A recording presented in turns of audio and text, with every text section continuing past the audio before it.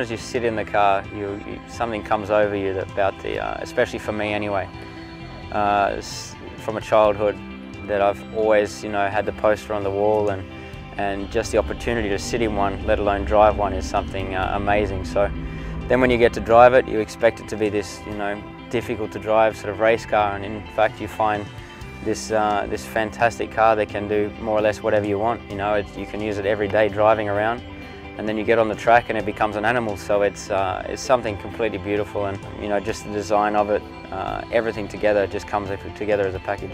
In the past it probably would have been the orange and black. Always looks good, no matter what. Favourite circuit would be Phillip Island. I think Mugello second and probably Brno third, but yeah. For cars, it's difficult. I think this has to be, if I'm able to spend a little bit more time at this circuit in Imola, this has to be one of my favourites for sure.